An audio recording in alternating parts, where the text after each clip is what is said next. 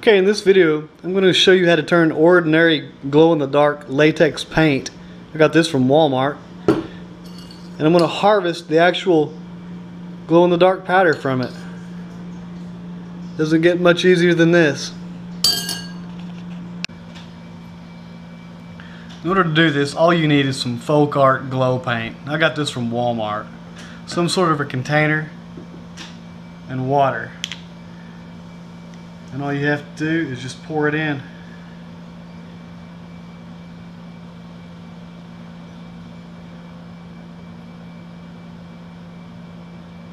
And when you stir this up, the glow-in-the-dark powder is heavier than the latex and all the paint, and it will sink to the bottom, and you'll simply just pour off the top.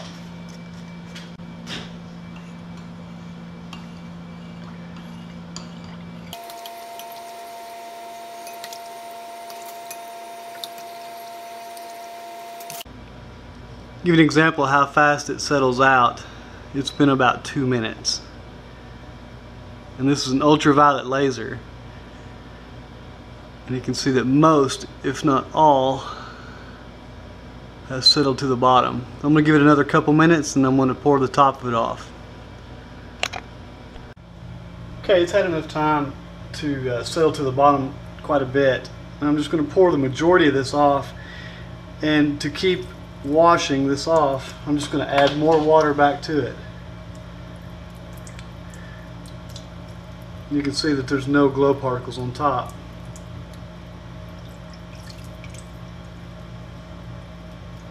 And you may not want to pour this down your sink. I'm going to dilute it so much, that's why the sink is stopped up. It'll be fine.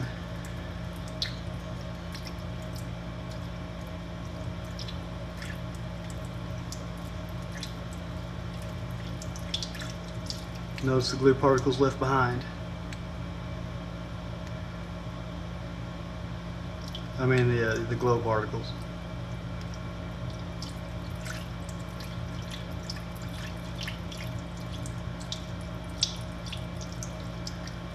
Okay, that's good for now. Let's fill this back up and stir it again.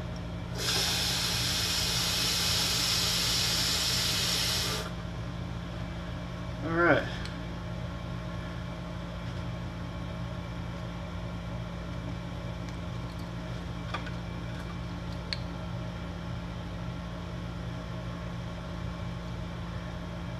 Notice how nothing is fluorescing.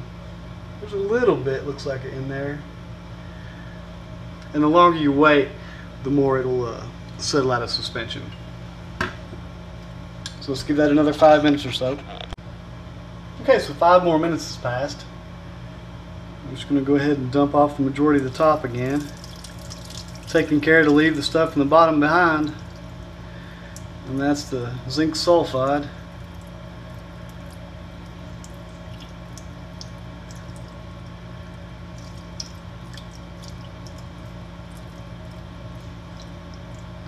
It's hard to leave it all back. Since I still have kind of milky water, I'm going to do it one more time so I can really see what I'm doing.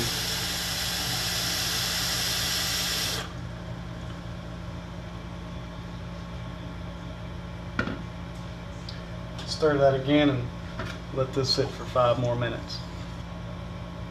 The reason why you want to take care and rinse it enough times and wash the glow powder is because if you don't, and when we set it out to dry, there will be some residual latex behind and it'll just clump it all together and you won't be able to use it as well. Okay, one more washing and I think we'll be about ready to just let it sit and really gather up at the bottom of the bowl. So pour slowly when you're doing this. You just don't want any real milky substance left behind because that's going to be your latex paint, and that's what'll clump it all together if you have too much of that behind.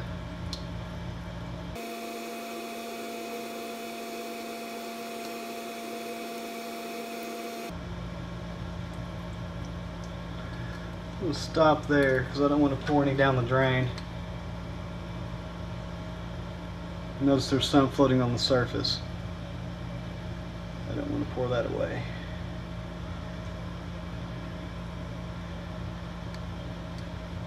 Okay, one final washing and I think we'll be good.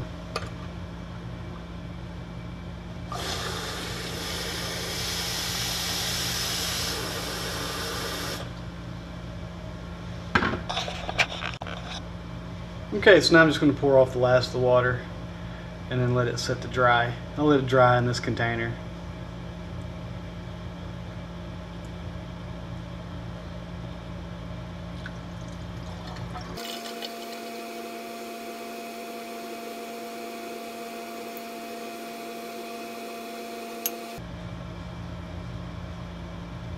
And that's all your glow powder.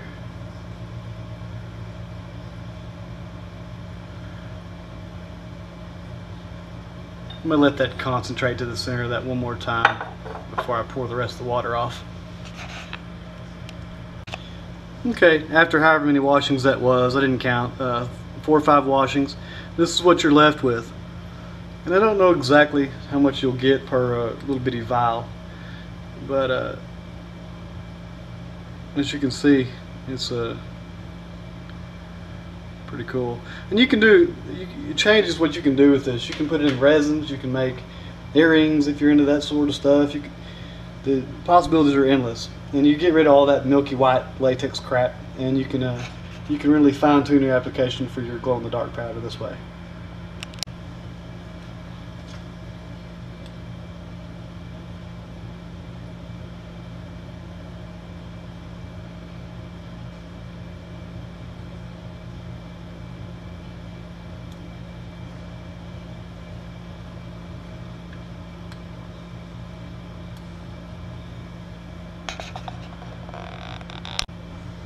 Okay, so what you do now, you just set this aside, let it dry, kind of turn it over every now and then with a little piece of stick or a little dowel rod.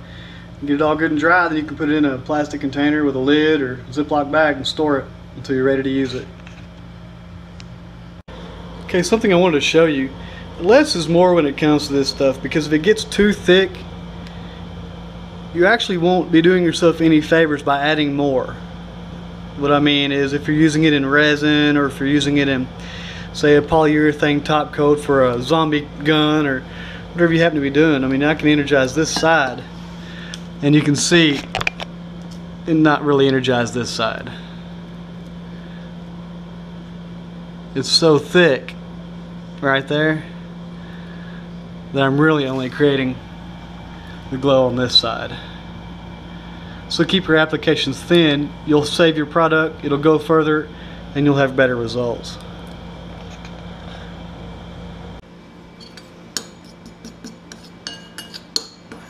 And after it's dry, this is what you'll have. You'll have kind of a lumpy substance, and it'll depend on how well you've got it cleaned. But I think mainly my problem was I just kind of let it clump up too much before I started stirring it.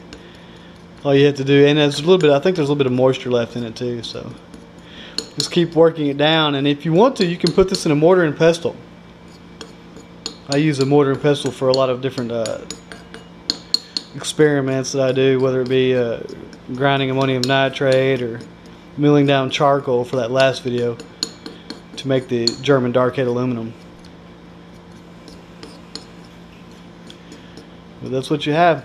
Let this dry, put it in dry thoroughly so you don't get any kind of mold issue going on. When it's properly dry, then just put it in a plastic bag or a sealed container. Thanks for watching.